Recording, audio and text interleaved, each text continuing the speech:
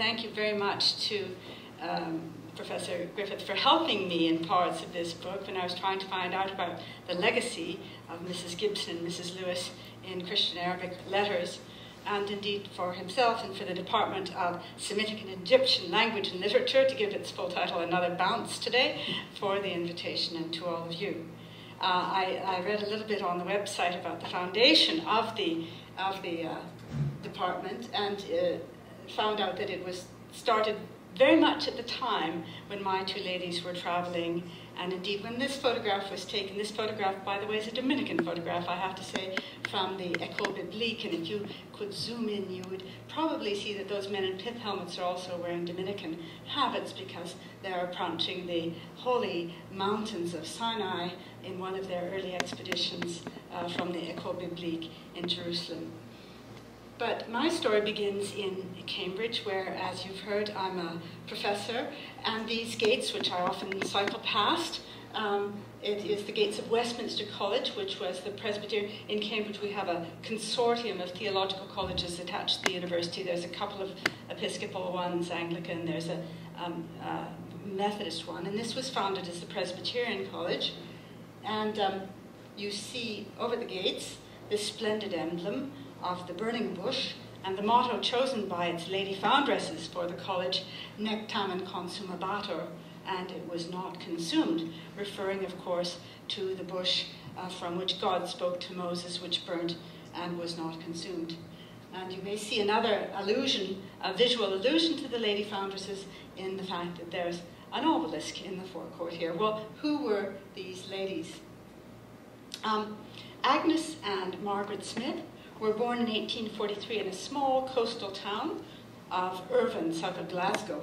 And this is Irvine at about the time when they were born, a rather dull, quiet sort of place. Their mother died giving birth to them, probably of infection after the birth, and their father, who was a lawyer, decided to raise them up himself. He was a self-made man. Scotland's educational system had enabled him to get scholarships and go from being from a poor village background and go to law school, and he was a lawyer and fairly prosperous. This was the house that he had built and was living in at the time of his marriage. Sadly, his wife died a year later when their first and only children were born. And he brought his daughters up himself. It's a curious thing that he never once spoke to them of their mother. They knew nothing about their mother, and as far as they knew, they had no other family in the world but their father. Neither of their mother or father had any siblings, and so they really had alone with their father in the world. But he had a distant kinsman in the town for whom he did legal work. Another John, they're all called John or Smith or something, it's a bit confusing. John Ferguson. And this man, few would have known, this man was to inherit one of the very largest fortunes that was ever to go through the Scottish courts. This Ferguson had four uncles who go off. Their father was a meadow farmer and a skinflint by all accounts, and all four of his sons went to America at about the time of the Revolution, and all four made great fortunes, and all four died intestate. So these fortunes made in America dropped intestate lack of will through, and all ended up on this one remaining nephew back in Irvine, who ended up with a vast fortune. And John Smith was his man of law. And when this fellow Ferguson died, he left his lawyer and distant kinsman an immense fortune. So John Smith went from being a merely prosperous man to a distinctly rich man. This is Irvine a little bit later in the century. You see, it's not a one-horse town exactly, but it's a pretty quiet place. This is the first photograph I have of either of the twins. And this is Agnes. They were Agnes and Margaret when they're about 14. And that's about the time that their father came into this immense fortune. It didn't make a big deal of difference. These were devout Presbyterians, and they didn't believe in show or ostentation or pride of blood, as Agnes would call it. But it made this difference, that their father had to go. He was the executor of the estate, and he had to go to the United States for a year to liquidate all Ferguson's assets. So he was away for a year, and Agnes and Margaret were sent to boarding school in Liverpool. And you can imagine this was quite a traumatic experience for them. They'd never been away from their father. Their father was overseas. In those days, you could die on a transatlantic journey, and difficult time for them. So here I think Agnes looks rather as though she has the responsibility of the world on her shoulder. And when he came back, he relocated the family. He had been set up, Ferguson had established a great charitable bequest in his name to be managed out of Glasgow. So their father moved the family to a tiny village called Kilbarcan near Glasgow. Agnes and Margaret were sent on from their school when they were 18 on to finishing school in London. Now they were very highly educated for young ladies of their time.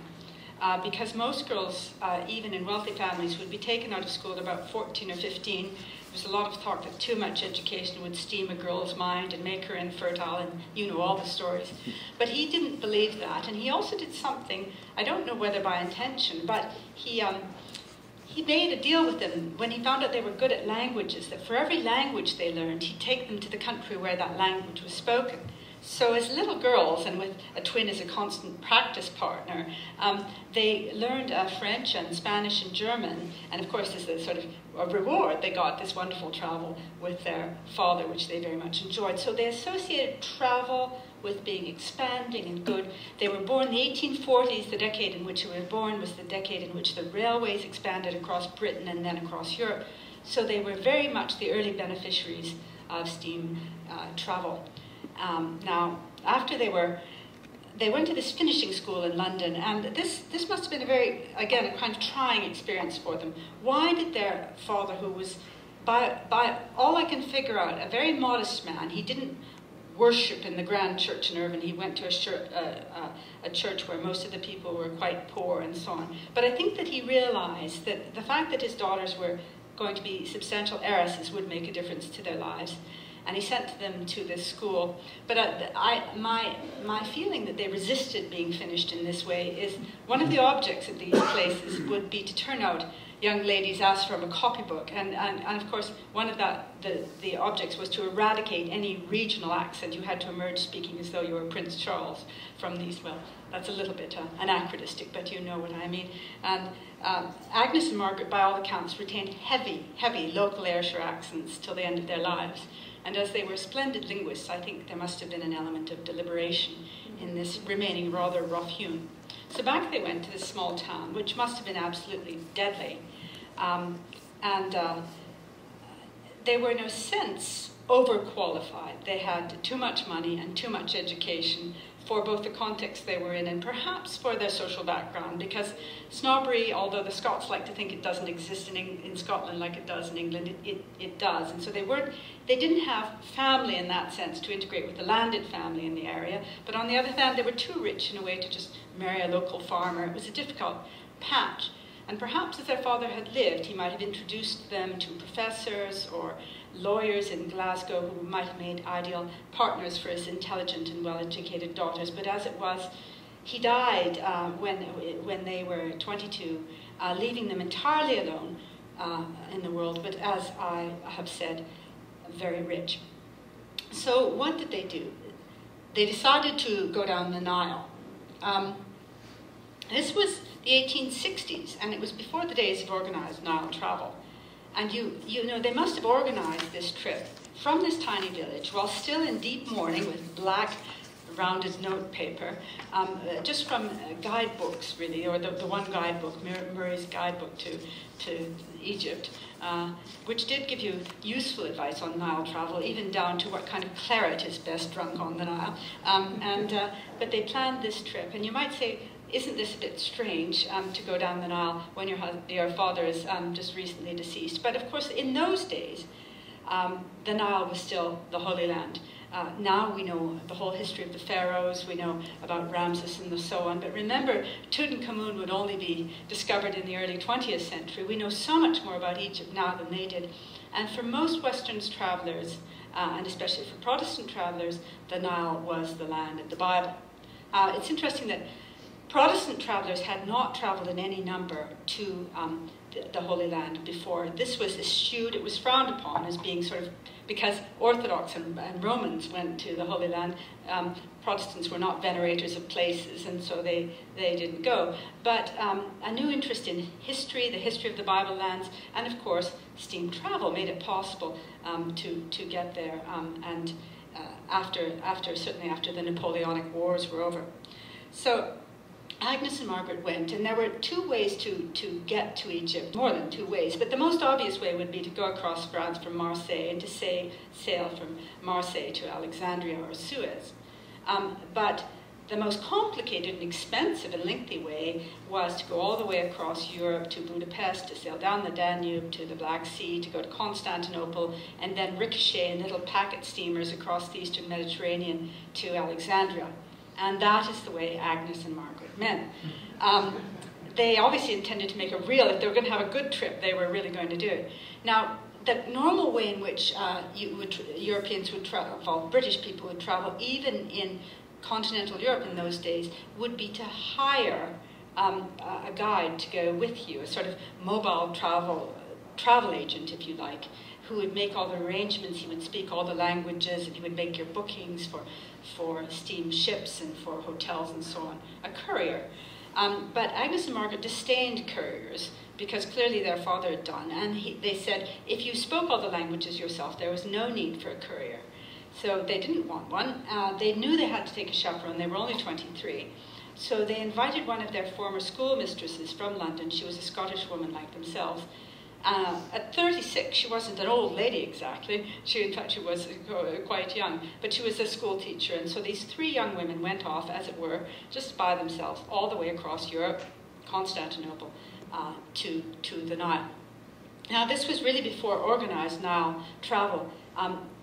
It was interested me when I was doing the research for my book that Agnes and Margaret actually went down the Nile at exactly the same time as the first Thomas Cook tour, the first organized trip, and but it was largely before organized travel. Several of the Thomas Cook passengers died on that voyage, so perhaps it was better that they hadn't gone on it. But the way you really went down the Nile at this stage was to go to Cairo, and then you had to hire a guide, or dragoman as they were called, and the dragoman would hire a boat and a pilot, the crew. He would provision the boat in the way that you guided and so on. So they were convinced that they had the most perfect dragoman in the world, and everything was all set for them to have this wonderful Nile trip. But it turned out that this dragoman, who everyone had praised at the time when they hired him, really took them for a ride. He really cheated them by supplying things according to the letter of the law. Say if they'd specified 3 bedrooms, there were 3 bedrooms, they were minute with no closets, and he specified a dinner of 5 courses, but one course would be sort of water or something like this. It was very unsatisfactory. But worse than that, almost from their point of view, is he kept them almost in as though they were in Purda while they were on this boat. He didn't, it transpired, he didn't want them to meet any other Western travelers, because they would immediately compare notes and realize how badly they were cheated. So he kept them on the boat the whole time, and whenever he said, oh, well, we have to catch the wind, and of course that's the way you go up the Nile with the wind behind you, and so that was right, but he'd stretch everything to suit his ends. And if another boat hove into view, they would say, well, shall we not exchange cards and meet those people on the other boats?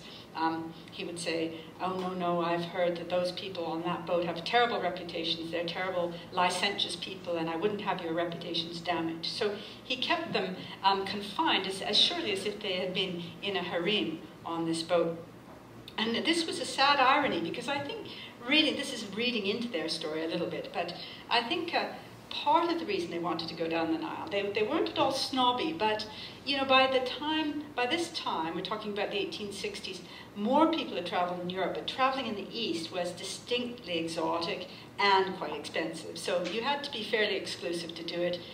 It was quite romantic. And there would be at any one time maybe as many as 170, 180 of such boats on the Nile. And the social life was apparently quite good. Indeed, Murray's guidebook to the Nile recommended having a small pistol, not for defense, but for firing off, because a dinner gong could not be heard on the Nile. So if you had invited guests on nearby boats to dinner, a thoughtful Nilotic host would fire a pistol to tell them when to get dressed, you know, in their presumably dinner jackets, and then fire another pistol when it's time to be rowed over by your servants to the boat. So they got this pistol for firing off, but firing off was not going to be their lot. It wasn't really till they got to Aswan that they finally managed to break through the barrier and go to a Presbyterian service of worship and discover how badly they'd been cheated. But they learned a very good lesson from this. They had a travel maxim, which they had before they went, which sadly they hadn't quite implemented, which is never go to a country where you do not speak the language. And if they needed proof perfect of the validity of this maxim, then this Nile trip was it. Because they spoke all the other languages. They spoke French, German, Italian. They'd managed perfectly well until they got to Egypt, and they didn't speak Arabic. But they were going to learn Arabic for the next trip that they made. So I just keep blanking out here. Now, what happened then? They went back, and it's interesting, they moved almost immediately to London. Grace was still living in London. And this, again, was strangely, they were fiercely patriotic Scots. But, you know, they were really trapped in this tiny village. They didn't know anyone else. They didn't have anyone to introduce them to anyone else. And the London they moved to was distinctly expat Scots. They went to the Presbyterian church, they helped in the soup kitchen, they did all these things. So they were moving in Scottish circles. And within a year of their moving there, Agnes had written a book about their trip, and Margaret had fallen in love.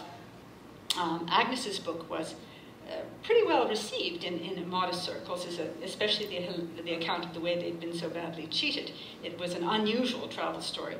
And Margaret had fallen in love with a Presbyterian clergyman some 20 years their senior, called James Gibson. And James Gibson was had also gone out to Egypt and had traveled as far as Petra. He'd gone to Sinai, and here you see him. However, somehow in his 30s, he was always very worried about his health. He'd been a delicate child. And in his 30s, when his father died, and father was a grain merchant in Edinburgh, left him enough money to live on, he resigned his Presbyterian ministership, and he devoted himself really to his own health, or as he perceived, his lack of health, going from spa to spa and wondering when he would die. Well, I paint a rather grim picture of him because he was a bit morose. I suppose you might say he was a bit depressive, but like many people who are subject to depression, he was very witty and charming with it, and when he wasn't depressed, and he was quite learned. He developed an independent interest in 16th century Spanish writing and Spanish letters, and he fascinated the twins with his interest in literature and so on. And here is the, well, I need to go back a little bit. He and Margaret, as I said, they met very shortly after the twins moved to London. But he and Margaret had this courtship, on-off courtship, for 12 years. He would be proposing and then sort of withdrawing his proposal because he said, "Oh, my dear, you're so young and beautiful, and I'm soon going to die." It was that kind of thing. And but Agnes and Margaret weren't about to be held back, and they decided to make another trip, this time to Greece. And they had done smaller trips, but they decided to go to Greece. And they had kept up with their languages while in London, and they'd acquired ancient Greek and Hebrew, and Agnes had started on Arabic. But one of the things they did that was very unusual is they learned modern Greek.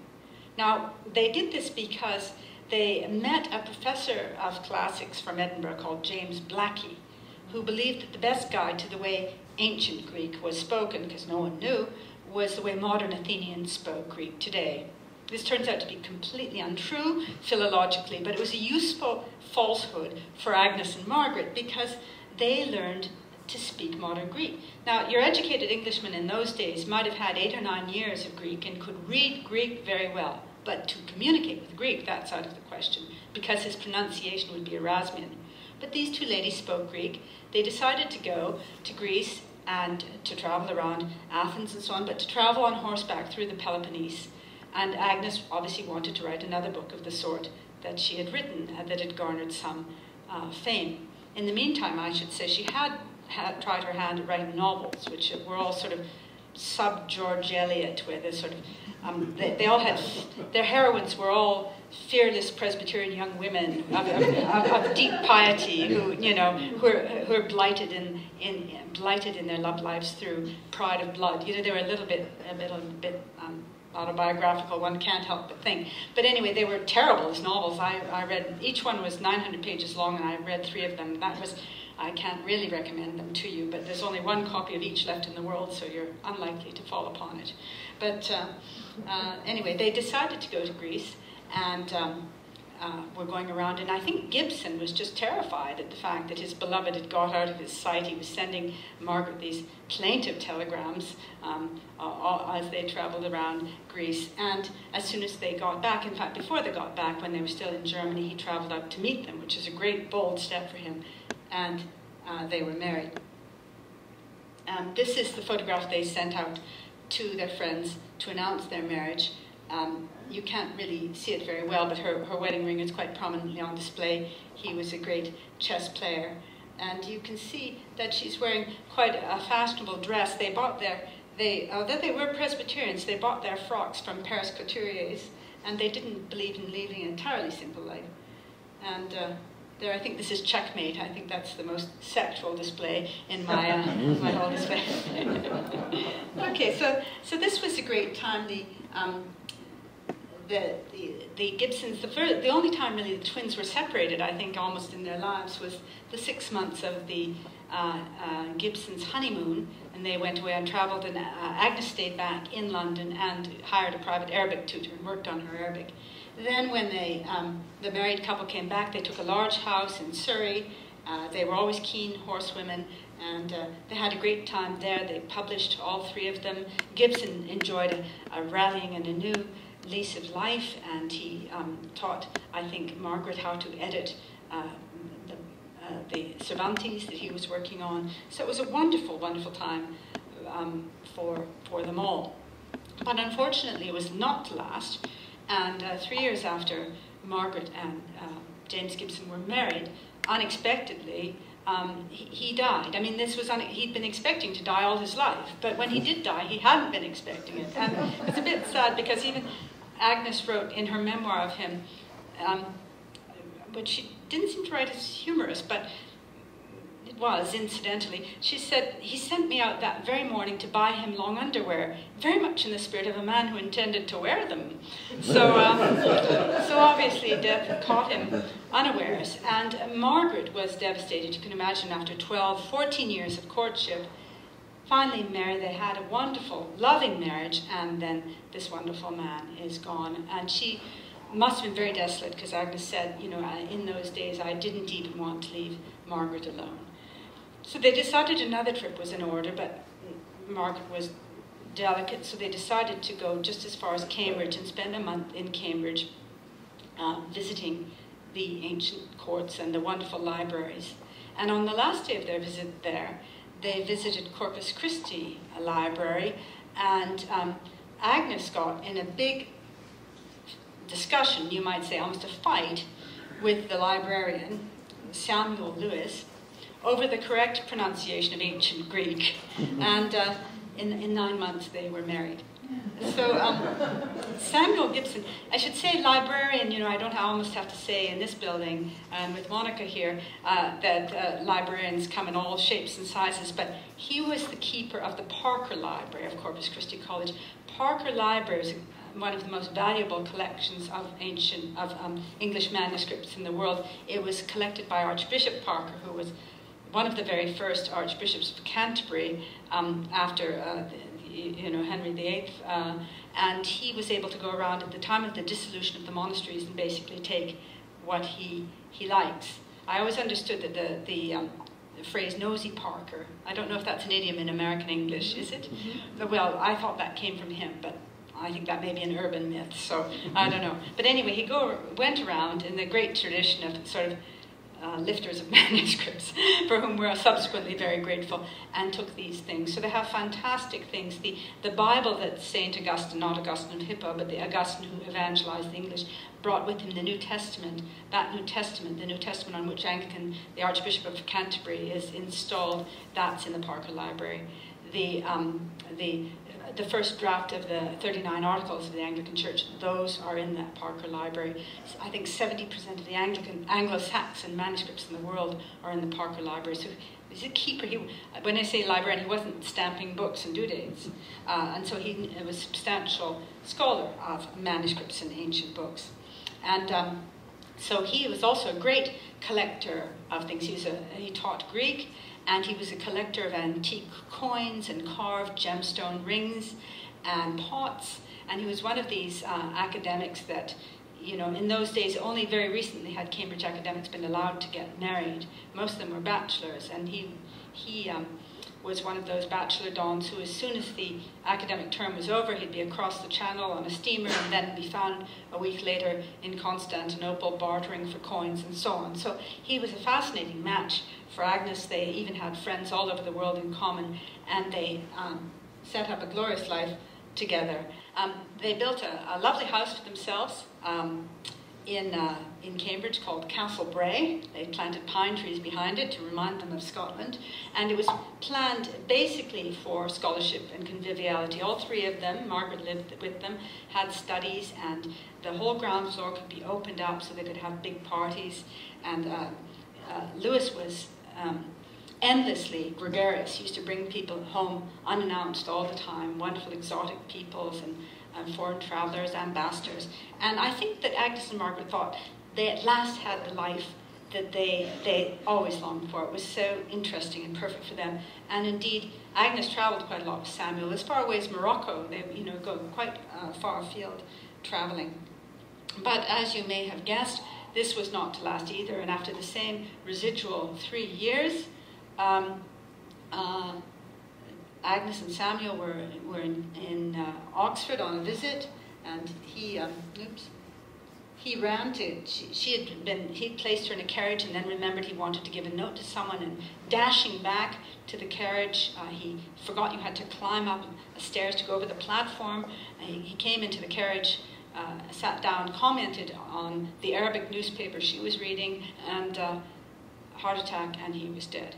So this was terrific sadness, because you might say to find one husband late in life and lose him would be sad, but for the twins to have found two marvelous husbands and to lose them both in quick succession was a great tragedy. They loved their husbands, but it was not just that. In those days, really, a man was the entree to the intellectual world for you. Without a man, you were quite generally restricted to the world of women. And in those days, even in Cambridge, we were just beginning to get women to college. Very few women were very highly educated or wanted to talk in the way that Agnes and Margaret wanted to talk.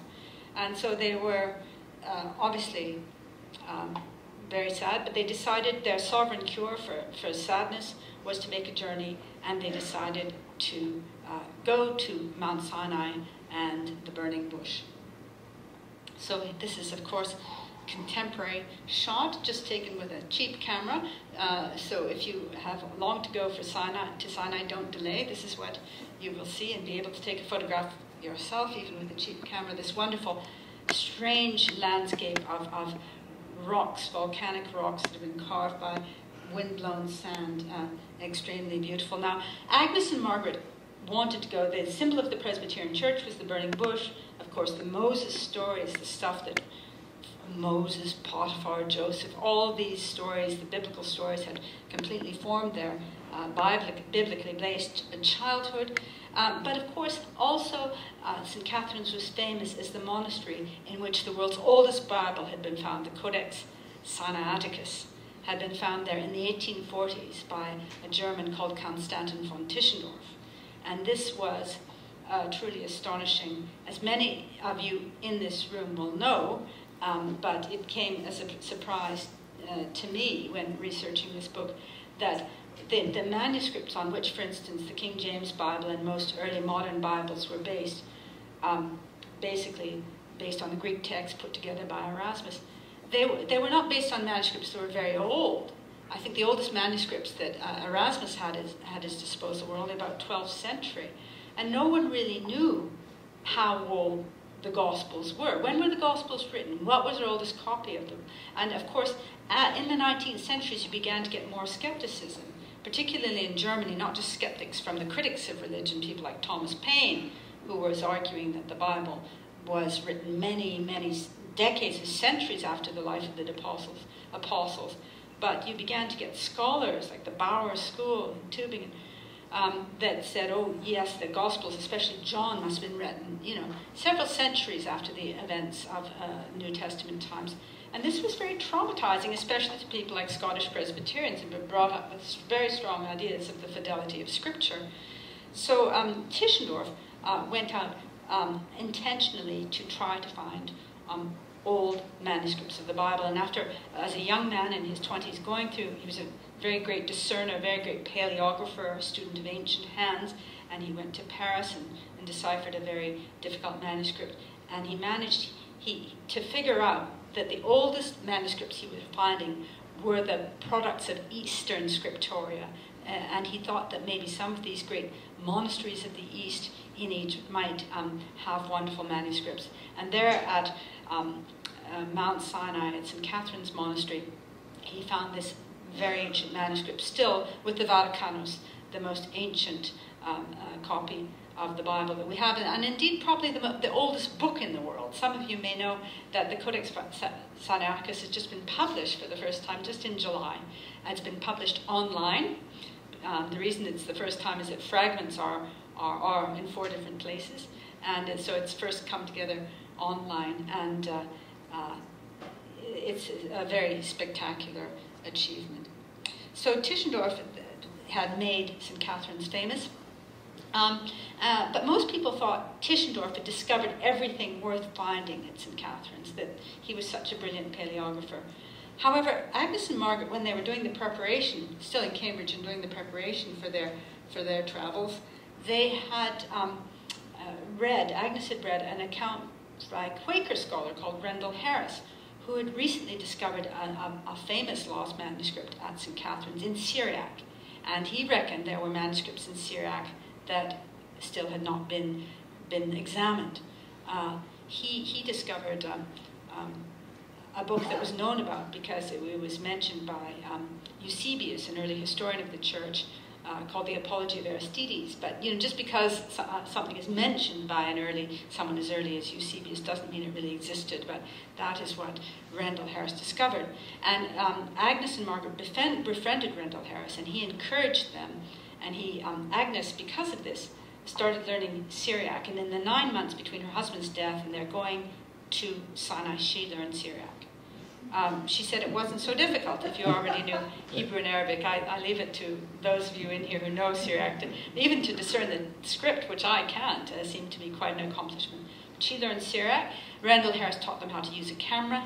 He persuaded them they had to bring a kind of a stand, because if they were going to find anything, they'd need a stand to hold things. And most importantly, he told them about a dark closet off a dark room underneath the Archbishop's lodgings, where he thought there were manuscripts that hadn't been examined. And Agnes said in the nights before they went, she dreamt of this dark room. Well, there you see St. Catherine's as it looks today, very much as it looked in the time of Justinian, who built it. It's the oldest continuously inhabited monastery in the world. And there is an école biblique photograph of it, a little bit closer up. You see the garden there, and the church is perhaps a bit more discernible. The basilica with the lead roof, do you see it there, is oddly positioned because it's in front of the window here. You see the church with the lead roof going back, and that is on the site of the burning bush, ostensibly. And there you see slightly different angle. Yes, there's a better view. You can see the church church tower, and behind the church tower is a mosque. There's been from the 11th to 12th century a mosque as a kind of insurance policy inside the walls of the monastery. And of course the monks, as you probably know, work very closely with the Bedouin, the local Bedouin tribe, who initially were Christians. They came out, Justinian had the monastery built in the 6th century, and he had people come out from Alexandria to help the monks build the monastery and to work as servants for the monks. And in due course, those people have become Bedouin and become Muslims. It's a very interesting story in itself. And there's a picture taken by Agnes and Margaret. That shows you the wall. In the days of Von Tischendorf, as in most Eastern monasteries, you had to be hoisted up through that hoist house over the wall. There was no gate. By the time Agnes and Margaret arrived there was a gate. Of course, people said they set out to go to Sinai. Again, you had to go, sail to Alexandria, then get to Cairo. In Cairo, you had to hire a dragoman. The dragoman had to hire Bedouin guides and camel drivers and camels, because you had to have special camels and guides for the Sinai. And then it was 7, 8, 9 days trip across the desert. And it was dangerous. I mean, many people died. Even a small cut could get infected. You could die or lose your sight. And it certainly wasn't for the faint-hearted.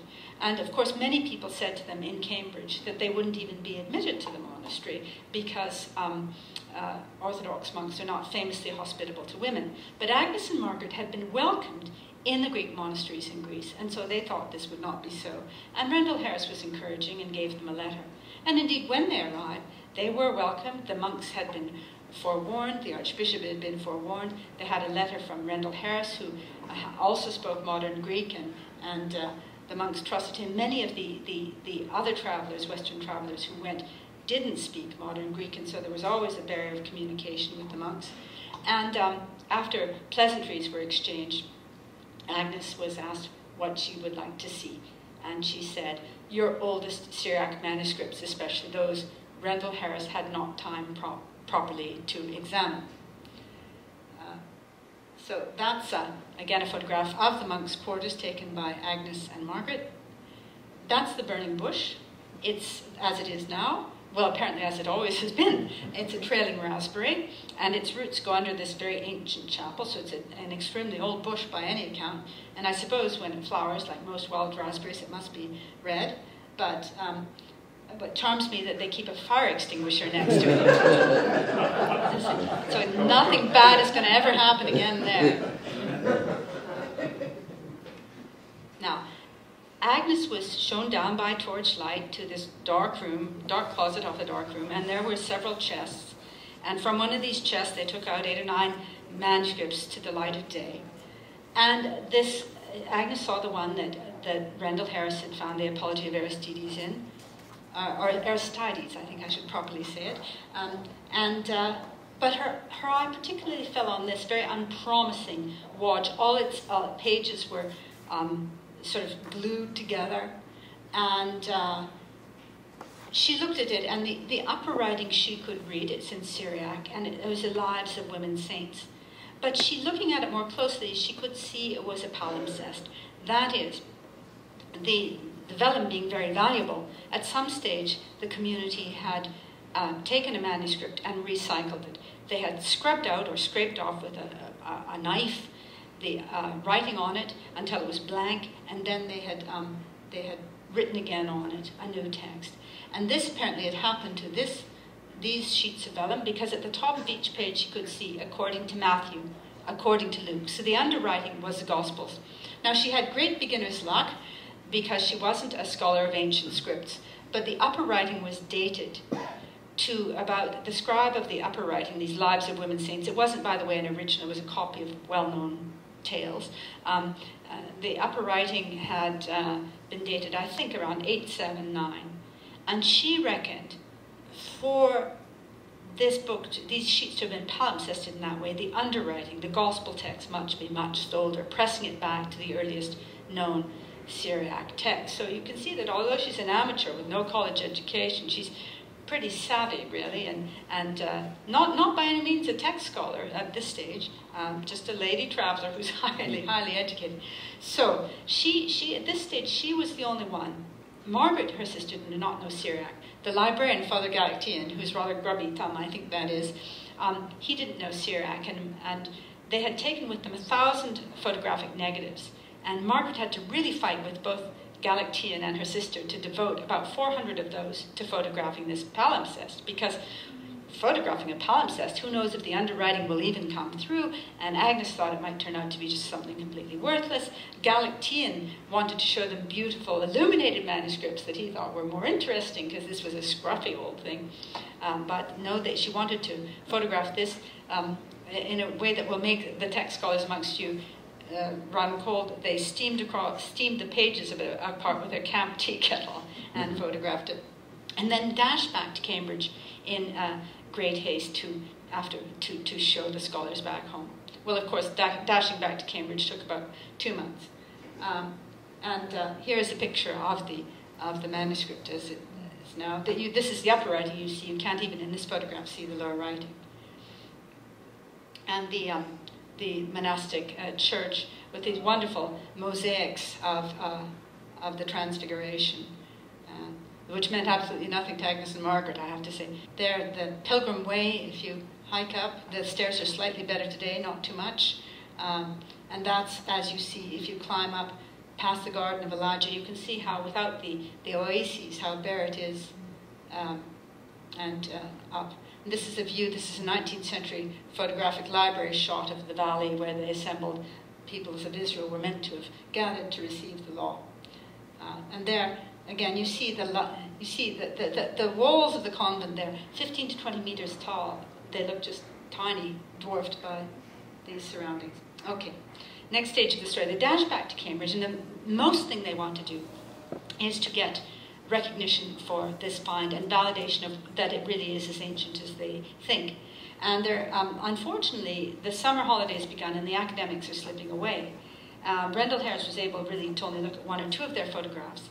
And the sort of great figures in Cambridge at the time were Professor Bensley, who is the professor of Syriac, or who knew the most about Syriac, and his cadet, Francis Burkitt, pictured here. It was a 33-year-old man, the same age as this photograph. And the Agnes and Margaret knew Burkitt and Bensley. They'd actually, before, when they were renting a house, before they built their own house, they lived on the same street as Burkitt and Bensley. But Burkitt and Bensley, although around, would not look at Agnes Margaret's photograph. Agnes said, even when I tried to show Mr. Burkitt the photograph in his own back garden, he wouldn't look. Now, why? I don't know. All I can think, really, projecting back, is that these 2 ladies were just middle-aged, just Scottish, just Presbyterian, just, you know, ladies who traveled, and the university professors, oh, these ladies are overexcited, they think they found something, and so on. So, and in fact, Agnes and Margaret had to trick Burkitt coming to lunch, and they did this by asking his wife, Persis, who's a great beauty, asked Persis to come to lunch and said, of course, do bring Francis. And there, they had a number of other people there, including Mary Kingsley, later famous as a traveler in Africa. And they had arranged, Agnes and Margaret had arranged out their best photographs on the grand piano and said, and now, Mr. Burkitt, you'll surely want to see our photographs. Well, he had no choice. And he went and looked, and to give him credit, he did realize they were very important. He asked to borrow some to show to Bensley, and within 24 hours he was back to them. Top secret, don't tell anyone, we've got to form an expedition to go. So I must hasten things up a bit. This expedition was formed, and Agnes and Margaret were not about to be left behind. And indeed, they were the ones who knew the monks and had the entree. But of course, it was unseemly. Here's an irony. These 2 women had traveled all over by themselves without chaperones and with Arab guides, but it was unseemly for them to travel with Englishmen who weren't their husbands. So the resolution to this is Burkitt and Bensley would bring their wives, and Rendell Harris was also, at the request of Agnes and Margaret, brought along. And this party set out to travel. It turned out that Persis Burkitt, as a child, had lived in a Lebanese village and had at that time spoken Arabic. She thought she'd forgotten it all, but when she heard their camel drivers saying rude things about them in Arabic, it all came flooding back, and she swore at them very roundly in Arabic, very crude Arabic, and they loved her after that. So there were a lot of ironies involved in this trip. But sadly, there was a lot of falling out involved in the trip, because it turned out, once they got into the middle of the desert, that Burkitt and Bensley did not want Rendell Harris along with them. They thought Rendell Harris was an interloper. He was a paleographer too, but he was not a Syriac specialist, although he'd worked on Syriac texts. They thought he was there to kind of scoop the pools, that if to be in on any new discoveries, or perhaps steal some new discoveries. So there was very bitter rows, which are well documented. They were alluded to in the correspondence I had at my disposal, but there turned out to be a cache of letters from Rendell Harris to his wife, written from Sinai, documenting this, which were absolutely fascinating in the Birmingham archives. But anyway, they went, and they still, here they are, traveling away. You can see, I think this is in the that's probably Persis Burkitt nearest to us, Mrs. Bensley, who was in her early 60s and almost blind, very thick glasses, with a white band around her hat, and then Agnes, Rendell Harris with a beard, and their dragoman, Ahmed, in the back. He's always smoking a cigarette in every photograph they have of him. I think I have another one. There he is, characteristic. He basically had to run a 5-star hotel for these Europeans going across. And they go to Sinai, and they begin to transcribe. And here it was very, very cold. This is January or February, and there you see a monk standing by to hold papers down, to provide ink, and so on. And Professor Bensley in Homburg at this rickety little table. And then warmed up a bit, here you see Rendell Harris with Father Galactian, who was by this time the Archbishop. And here, again, a warm weather shot, you see Galactian there. And in the background, Professor Burkitt has swapped his Homburg for a fez, and you see that there is Burkitt looking very much the gentleman at leisure in tweed +4s, and the transcribing. So copying, the 3 men madly copying this. At the same time, what were Agnes and Margaret doing? They had been asked by the monks to do catalogues of the Arabic and Syriac manuscripts in possession of the library. Now, there wasn't a catalogue, and that meant that things could easily go missing or be stolen. And the monks had had a lot stolen. But many scholars had asked to do this, to make catalogues, but the monks didn't trust them. Why? Because if someone is cataloguing your manuscripts, he's in the position to leave some item out and pocket it. But the monks trusted Agnes and Margaret, and they were doing this with the assistance of Rendell Harris, who was helping them with things. But this caused another great explosion, because, again, Burkitt and Bensley smelt a rat. They thought Rendell Harris was trying to steal a march and find manuscripts. So it was all very difficult, and kind of poisoned the water at their party. Nonetheless, they copied most of the doings, and this is a page of Agnes's catalogue. Pardon me, we've moved on from it now. Yes, this is Agnes's catalogue, Syriac into Greek, because of course the monks didn't read anything but Greek. So she did Syriac into Greek for them, and then Syriac into English for herself, and then Margaret Arabic into Greek. So pretty spectacular achievements. So moving quickly along, then you see here's Margaret sitting with a crew, their waiter with the fruit, their cook in the striped jacket, and various Bedouin women, and coming right along. Well, they went back to Cambridge, and things were difficult because the party had now fallen apart. Agnes had got the rights to publish, to be the editor of this publication of the transcript for Cambridge University Press. But she wasn't at all sure that she'd have the cooperation of Burkitt and Bensley. They hadn't signed contracts. And Bensley was not to sign a contract at all, because only 3 days after his getting back to Cambridge, he went to a college dinner where he ate oysters and drank stout, and he had a heart attack and died. So Cambridge is very clearly a very dangerous place for academics. And Mrs. Bensley was distraught and really blamed Agnes and Margaret somehow for the untimely death of her husband. And furthermore, there had been a real accident in breaking the news of the discovery of this manuscript. The letter which they'd all signed and sent from Cairo to announce this spectacular find had not made it to the Times. Instead, there was a leak that went through all the channels that leaked through that these two ladies, assisted by Rendell Harris, had made this spectacular find. So it was big news in the press, but big news that entirely left out the names of the two men who thought they were the most important in the party, Burkitt and Bensley. And again, this just fed their justified paranoia that somehow Rendell Harris was trying to do them out. So it was a great deal of difficulty. Rendell Harris was completely uncooperative. He put Agnes in a position that she could either withdraw from having any involvement, basically, other than sort of just writing a sort of chatty introduction, or if she went forward with taking more editorial responsibility, she risked looking like a fool because she wasn't a scholar. She shouldn't be in such a position as taking editorial responsibility for this. But she didn't give up, and her sister learned Syriac too. In the 2 years, those women acquired enough Syriac equivalent to doctorates. They published this thing. It was a great success. And they went on to be terrific scholars of Syriac and Arabic manuscripts. They edited 2 big series of Syriac and Arabic manuscripts for Cambridge University Press. They went 6 more times back to Mount Sinai. They were the first women to go into the Coptic monasteries in the Nile, from which your manuscripts are near which your manuscripts have come from.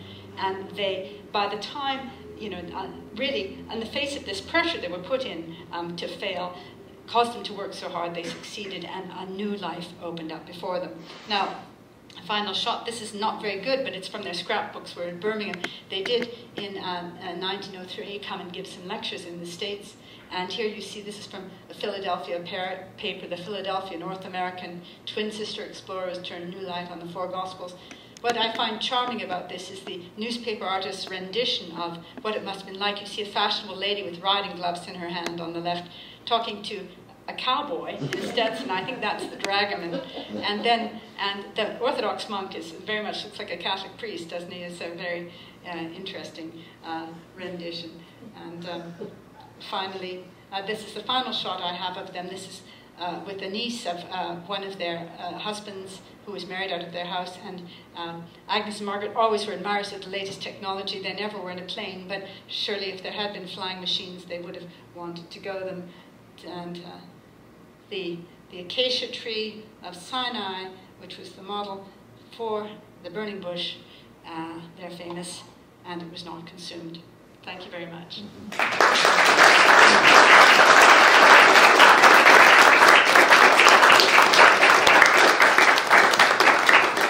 Thank you very much, Janet, for a very wonderful and engaging talk to us this evening.